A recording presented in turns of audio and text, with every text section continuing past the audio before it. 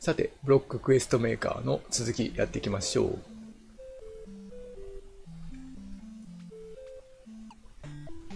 いや、もう難しすぎて頭がついていかない。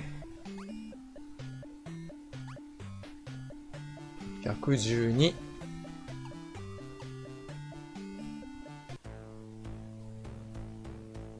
コンパクトで狭い、今回は。これはなんだ？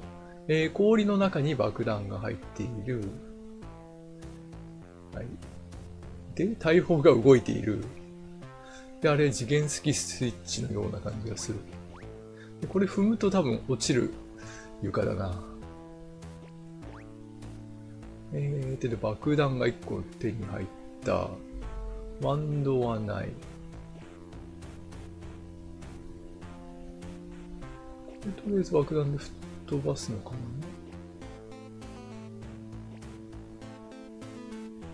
全然わからないな、これ。スイッチ的なものはあそこのろうそくぐらい。ろうそくに対するワンドがないから、とりあえずここ爆弾なんで。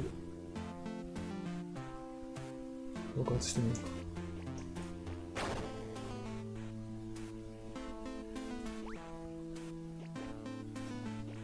か。で、ゴールは壁に囲まれている。ゴールに行くに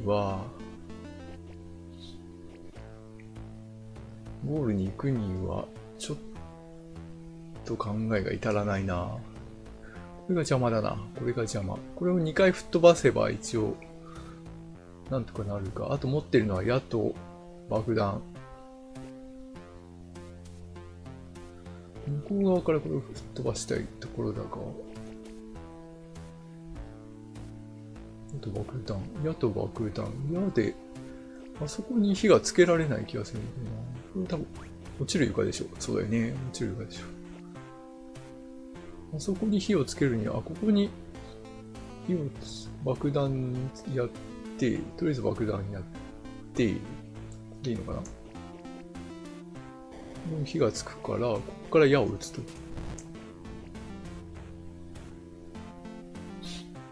なんか下がったね。怖っ。怖っ。で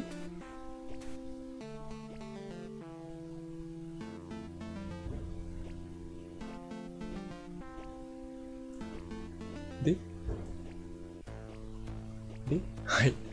で落ちちゃうね。一発しか大砲撃ってくれなかったね。大砲一発撃っただけじゃ、この、一回しか撃ってもらえないの、こ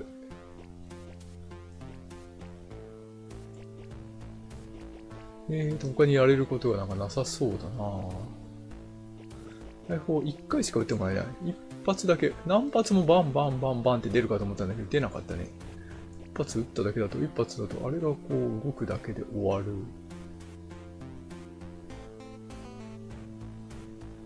爆弾もう一個。何に使う？それなんだよ。多分ここの、これに落ちた木箱を、ここに入れて、っていう感じだと思うんだよね。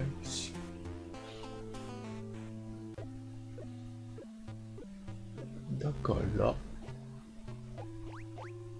この木箱を、さっきここで爆発させたけど、この木箱を、これ落としちゃいけないんだ。ということは、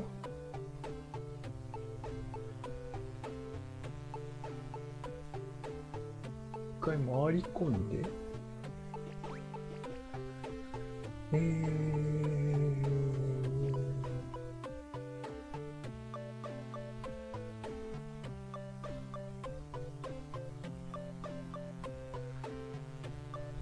どうする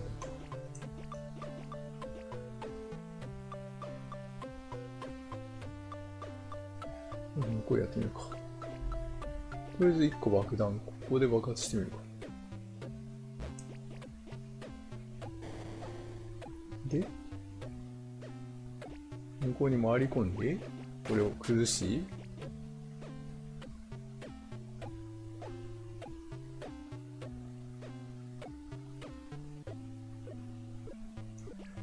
邪魔だな。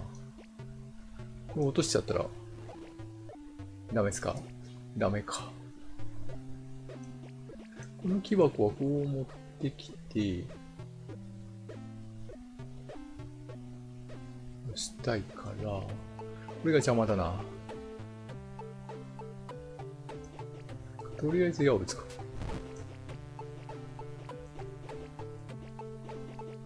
れ邪魔だな。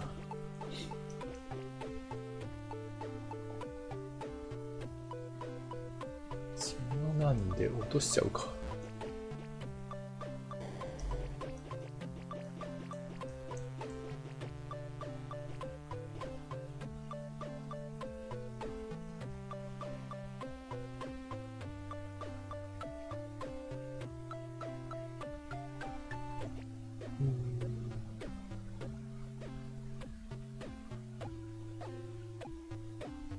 あと矢が1本ある。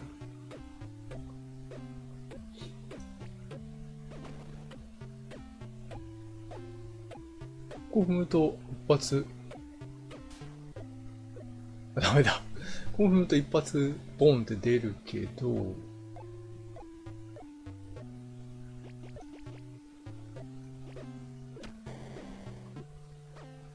一回しか出ないね、これ。ちょっと違うな。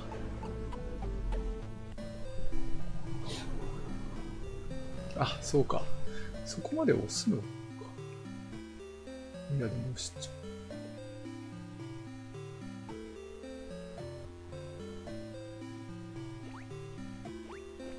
これはやっぱり矢が1本余ってるから矢で1本取るか。これ向こうに押したいから、やっぱり。で、これが邪魔なんだよね。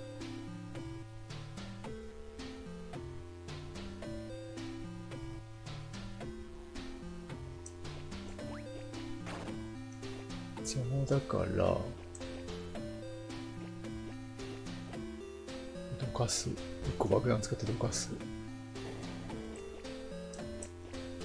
で、これは、待って。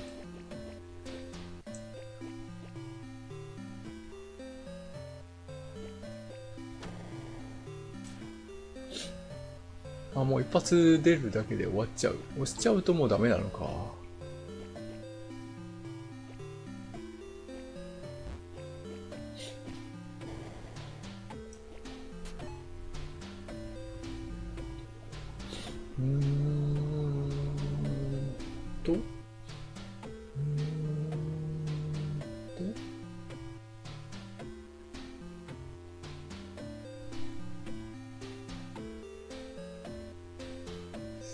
タイミングよく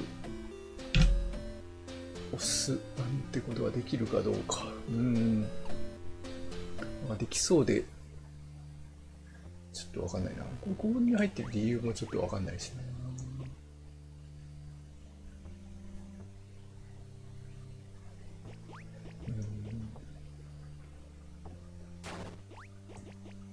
これ下落としちゃいけないから。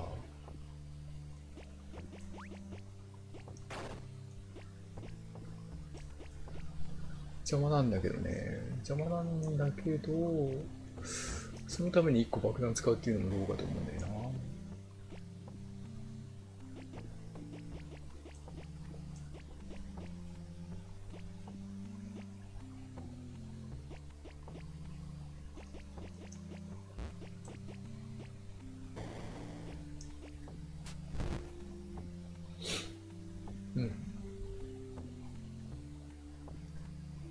一回火はつけたからもう消しても良いか。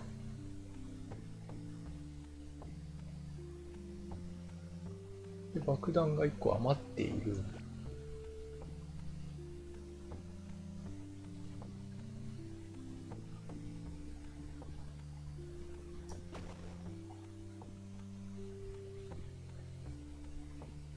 踏んで、ボーンとやらせて避けるができれば、ダッシュでいこう。一番向こうに行ったときに、いや、ダッシュすると失敗するな。こうやりたい。どうだ？あ、うまくいった？うまくいったけど惜しいな、これ。自分は食らわずに爆発させることができたけど、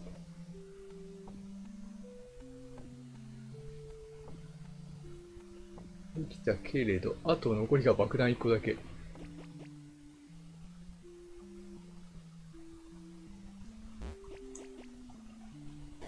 惜しい。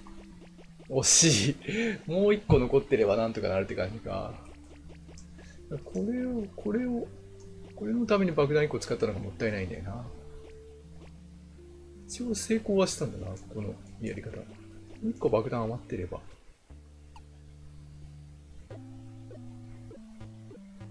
これをどかすのに爆弾使っちゃったのがもったいないって感じなんだよな。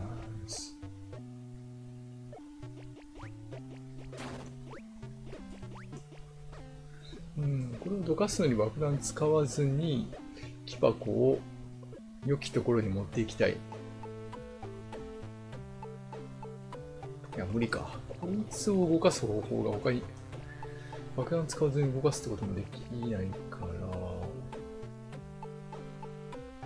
爆弾3個ある。1個ここで使って、1個ここで使って、1個あそこで使って、終わりか。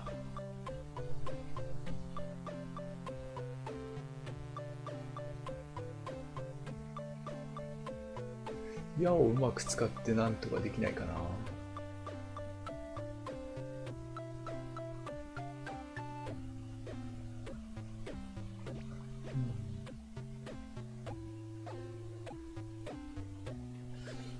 爆弾火をつけて、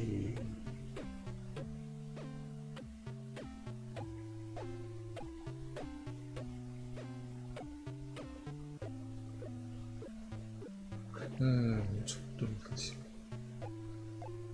爆弾無駄に1個使ってるのがもったいない気がするしな。この木箱を何とかして上から回して持っていくとか。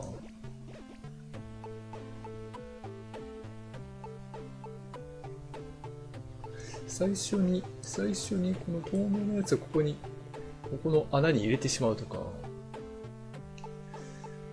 透明なやつをうまく使ってみたいなことはできないかな。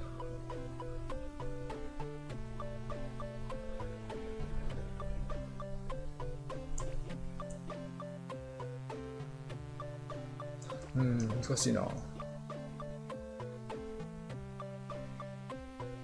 こにね、2個床があるっていうのもなんか意味がありそうな、意味深な感じがするんだよね。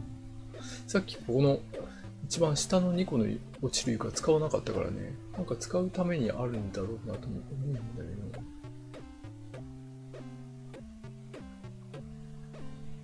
それにしてもこれが邪魔だな。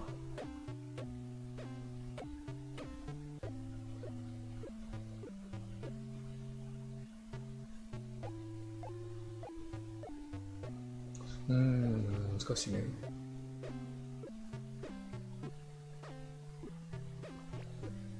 して落ちてしまったら終わりでしょう。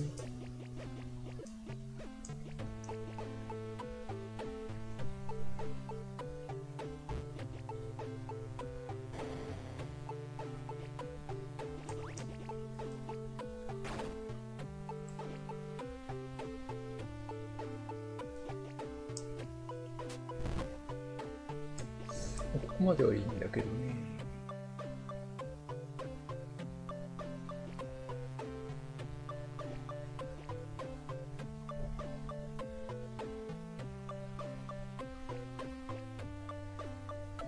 あっちを1個とりあえず吹っ飛ばしてしまうか。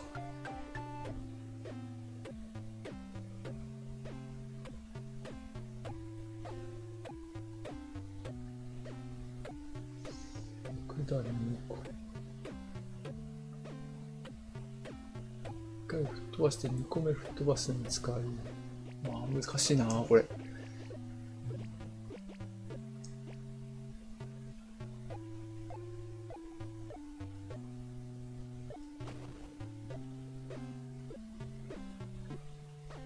ダッシュ、ダッシュ。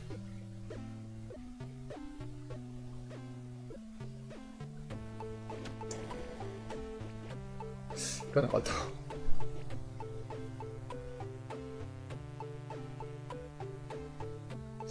待てよ。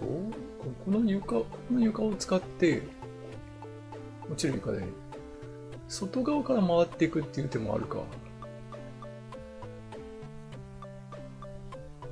この床の向こうに木箱を、ああ、それもありか。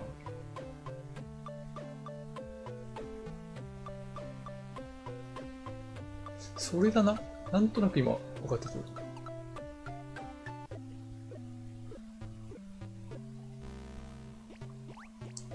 それでやってみよう。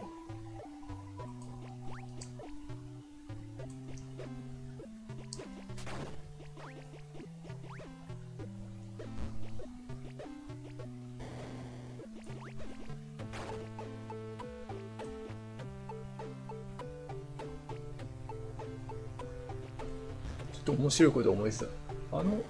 ブロックを使うの、ブロックを飛ばすんではなくて、その外側を回り込んでいく。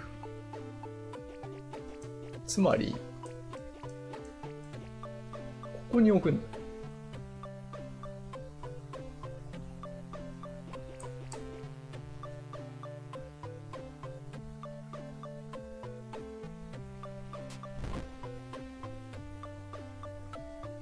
で、木箱を弾き飛ばしてもらって、で、爆弾1個余ってるでしょ。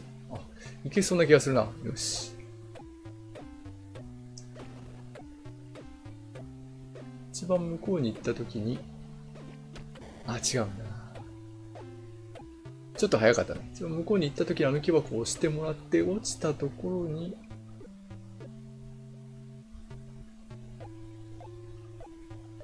っていう感じだな。いけるかな。なんとなく感覚はつかめたんだが、最後はタイミング勝負だな。よし。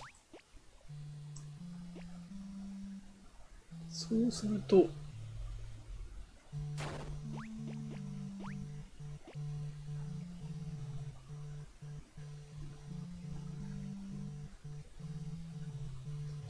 この必要あるかっていう感じがしてくるな。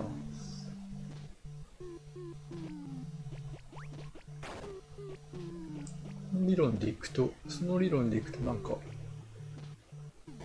そこの焚き火に火をつける必要もなさそうな気がしてくる。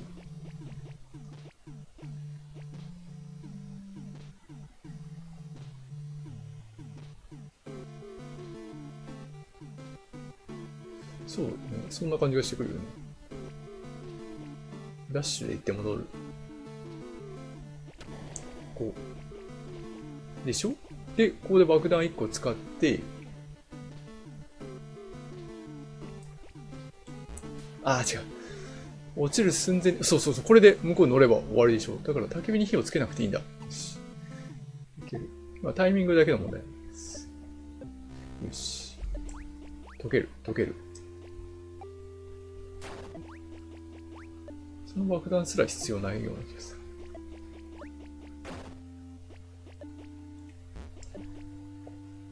焚き火に火をつける必要すらないような気がする。よいしょ。で、ダッシュ。ダッシュして戻る。一番下に行った時にダッシュして戻る。で、あとはタイミングで。あ、ほら、ゴールでしょ。やっぱり。はい。焚き火に火をつける必要すらなかったと。さあ、もう一個ぐらいクリアしたいところだが、いけるかな？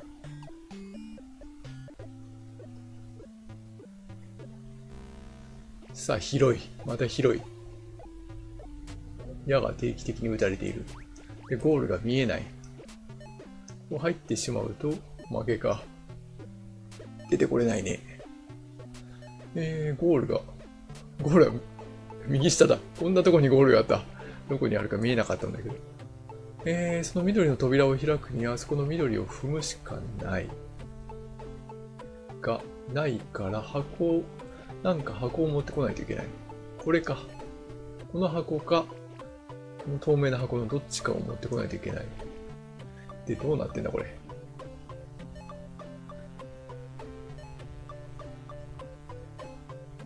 押すとどうにかなりそうだが、押さないとダメっぽい。緑、でも緑2個スイッチあるから、緑の箱2個必要なのかな。赤のスイッチもある。とりあえず押してみる。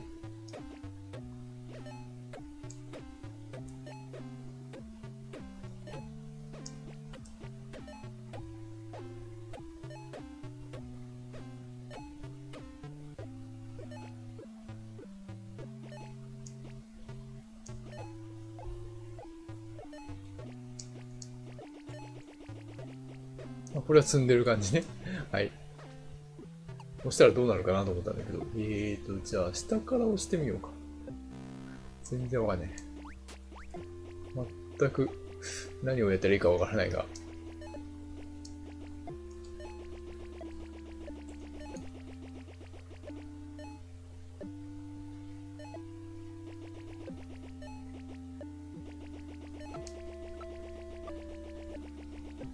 何やってんですか、あなたは。もう出られない系？何もできなくなってる。ということは。あ、ダメだわ、これ。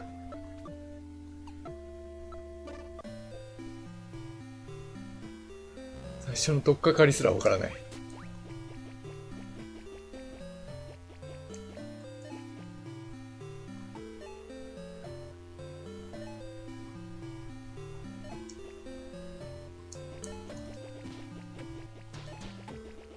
押せないね。止まってるところ押そうと思ったけど押せなかったから、違うんだ。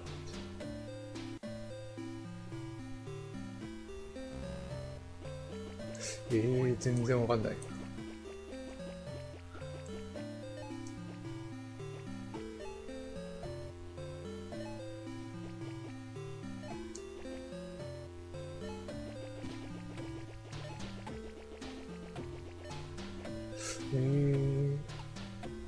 一回止めて、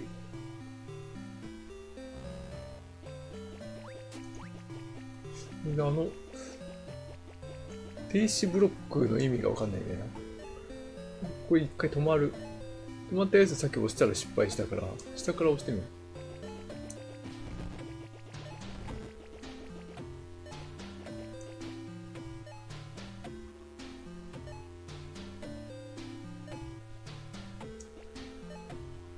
で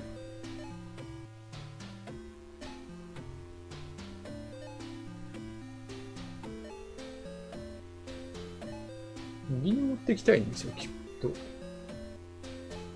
もあの赤のスイッチも関係あるかな。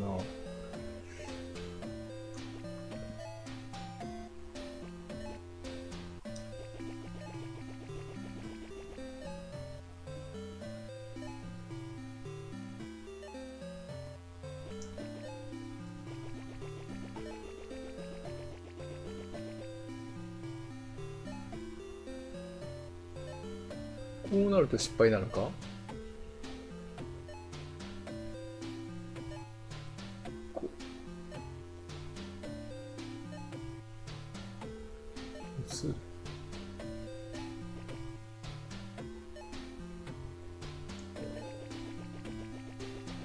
ああ、無理だね。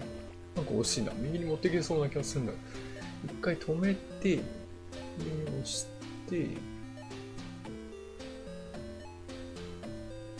もう一個押すことができるか。難しいな。赤のスイッチの上に木箱を一回止めたいんだよな。この赤のスイッチ、赤の扉が開かないとちょっとなんともならなそうだから、そ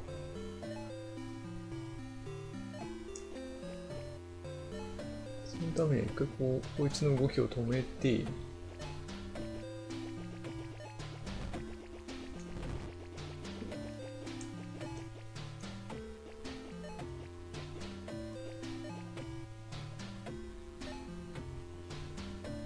あそこを押したら上に行っちゃって、そこに止めるってことはできなかったんだよな。一緒か。何やっても一緒だわ、これ。あ、でも待てよ。これ赤を一回押したおかげで赤一回扉開いて、ここが行けるようになってるね。これで合ってたのか。じゃあワンドと矢を打ってみようか。なぜかここがいけるようになってたね。ワンドと矢を打ってみる。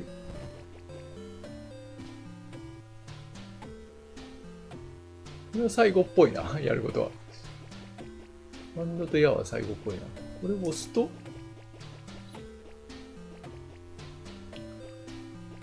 こに爆弾があるってことは、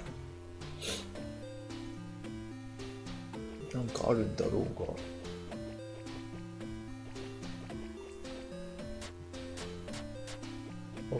爆弾火つけられない。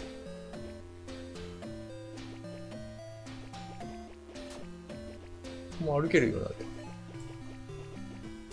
スイッチ1個押してもしょうがない。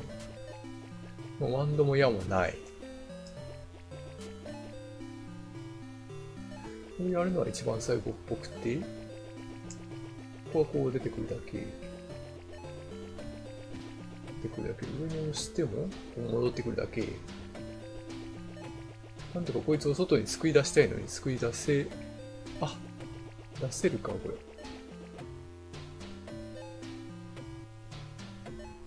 ここにスイッチがあるね。よく見たら。これだ。よし。これに関係があるんだな。なるほど、なるほど。で、こうして、で、持っていける。よし。なるほど。一つ方法を学んだと。いうわけで、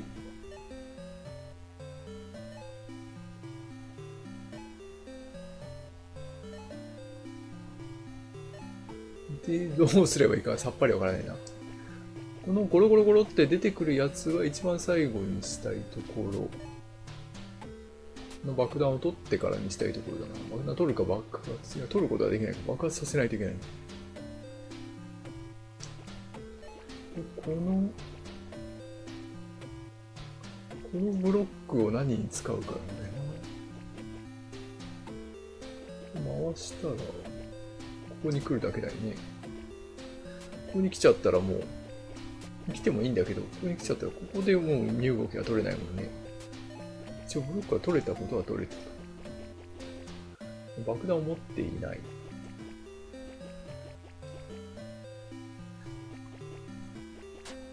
これは壊れない。これは取れない。これもう動かせない。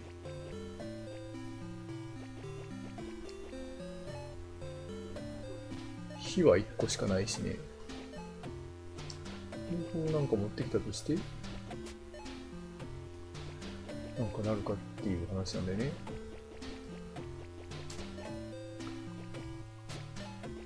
何もならないな、これは。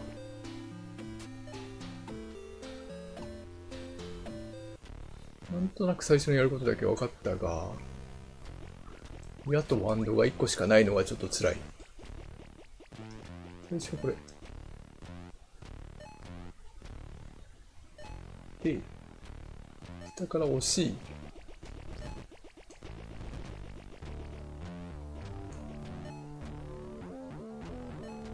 で、こうがいけるようになったと。で、さっきはそこに火をつけたんだけど、今度はこうやめて、こうか。こうすると、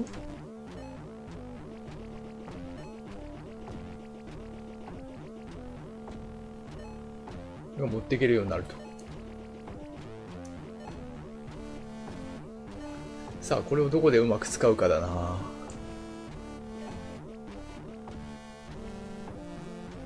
ワンドが1個しかないから、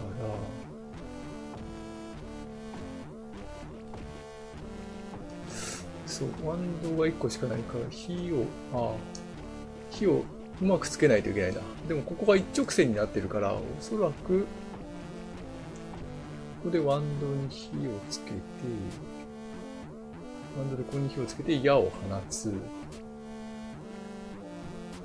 矢を放つ。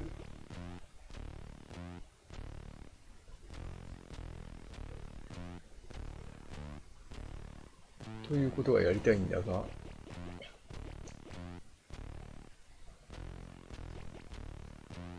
なんとかここを持ってきて、ちは持っていけるか。うん、なんとなくやりたいことが。こう持ってきて、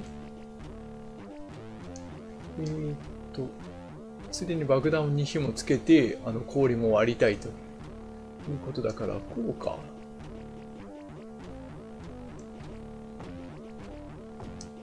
こ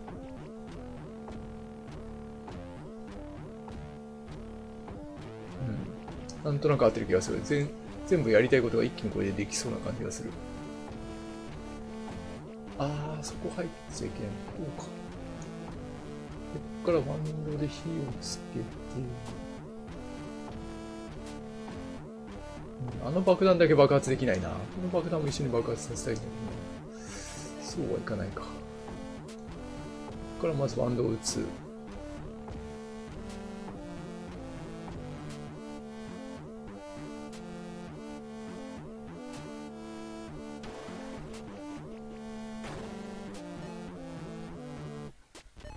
で、矢は取れた。で、向こうに火がついてない。から、ここから矢を撃ちたいところなんだが、矢を撃ったら、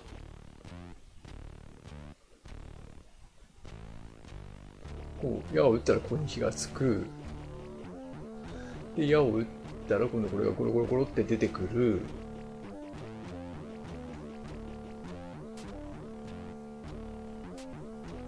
こいつに爆弾に火をつけたいね。なんとなく邪魔なんだよな。ワンドが。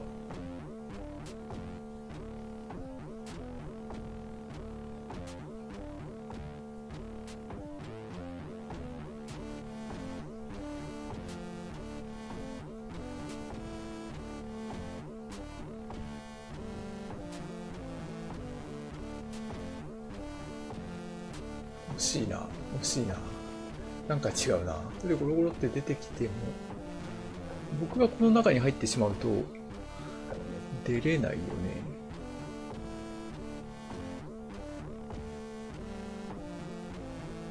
出れないのに、そうか。これ、中に入れて、でこの爆弾を爆発させれば、おそらく、こっちの緑のとこ行ってくれるだろうって感じか。もう火がつけられないんだよな。こうやってみよう。で、これ爆発させれば、木箱のとこに行ってくれて、みたいな感じかな。でももう矢2本しかない。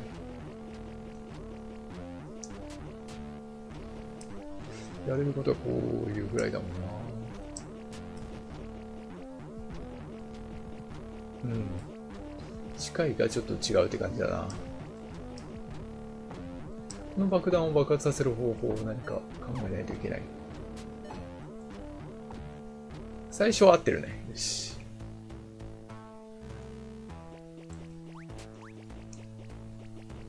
あとは、もう一回こっちから押して。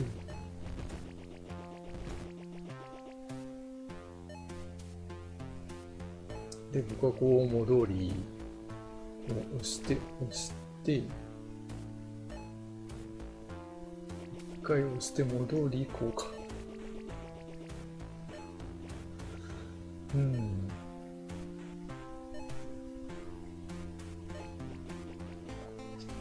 ワンドが1個しかないっていうところがポイントだな。1個しかないワンドで火をつけるには。これを爆発させて、火をつけるが正解か。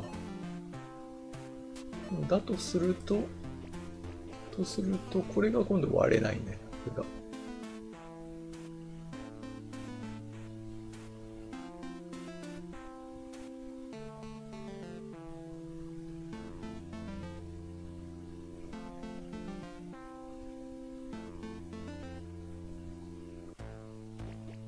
そのためには、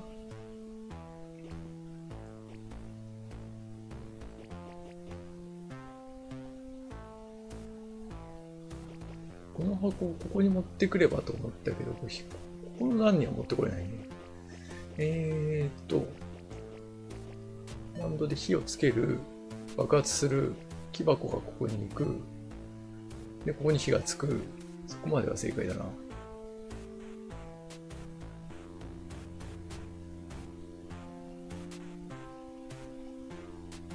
つく。そしてあと矢は2本ということか。矢は1本。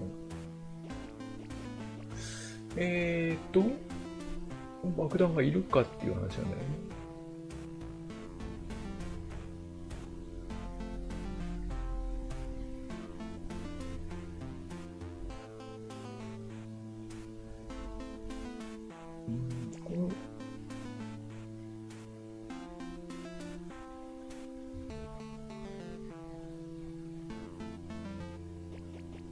逆から撃つか。こっちから撃つと、こっちから矢を撃つと、一応この爆弾に火をつけてこの矢をもらえるか。でも、一回バンド撃ったら矢はでも絶対こっちから撃たないと、これがポイントか。これほとんどなんか意味をなしてないもんね。これがなんか関係あるのかな。全然意味のない矢だよね、これ。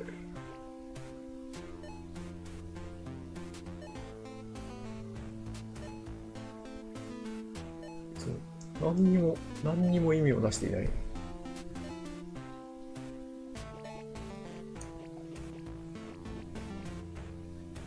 かしな、なんとなく分かった。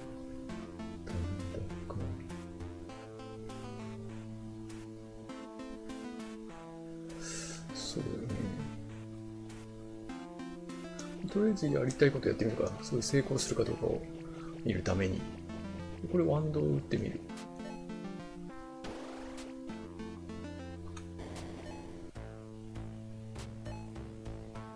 あ、失敗だね。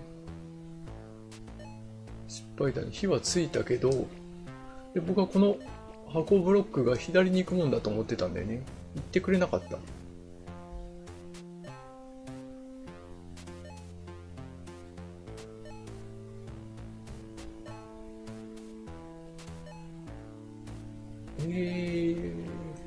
そうか。一回こっちに行ったけど、こ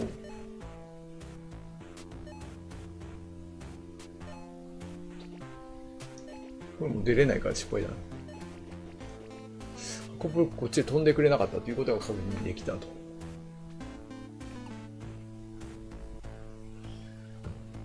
じゃあ箱を飛ばすにはどうしたらいいかってことがまだ分かんなくなったな。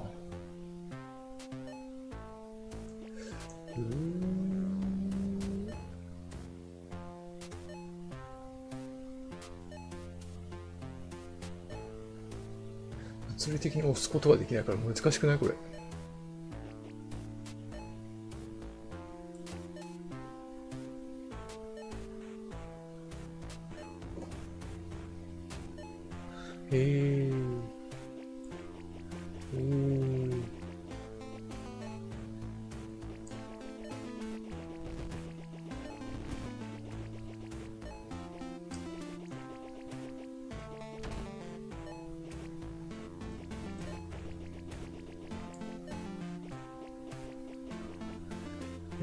ちょっとこれ押してみようか。気分的なもので。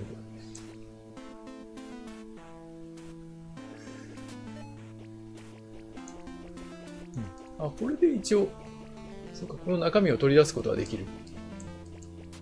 こうか。これはできたと。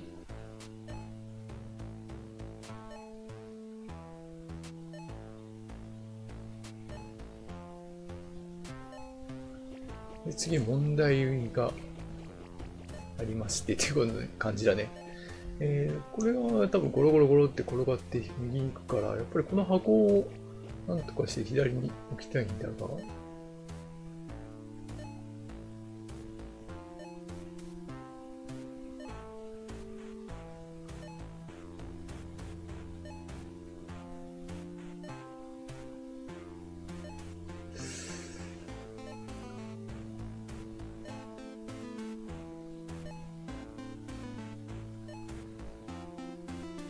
爆弾2個中に入れたら来るのかな。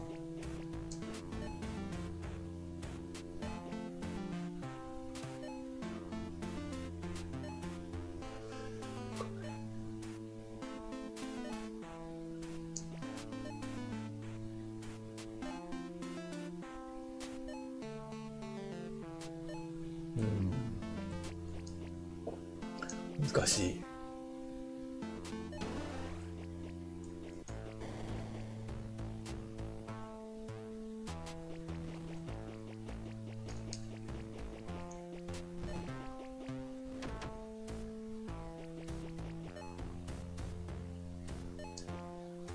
あともう武器は何もない。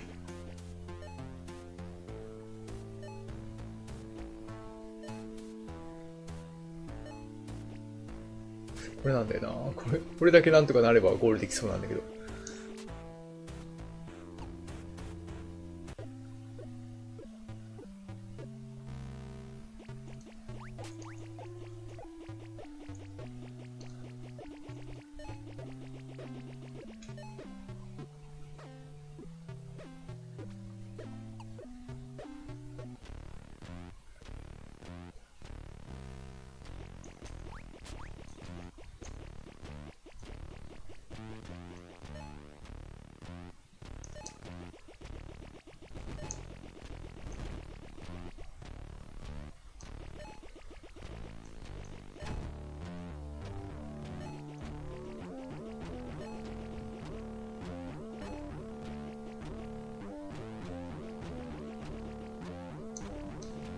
とりあえずこう、ローリングは、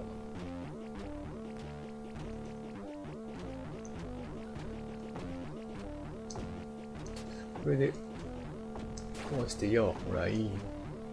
爆弾2個入れてみようか、ここに。それでどうなるかをちょっと見てみたい。これだな。これで、なんかわからないと、ちょっともう。あ、これでいいじゃんね。これで爆発させれば、あ、なんだ、これでいいんじゃん。あれ、これもうクリアじゃない？あと、矢2本撃てば。あれ意外と考えずにいけちゃった？あ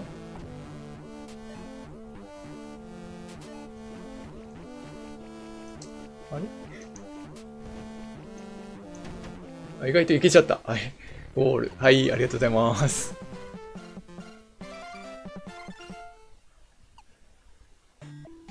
いや、2個クリアしたということで、あと、次は114ですね。よろしく。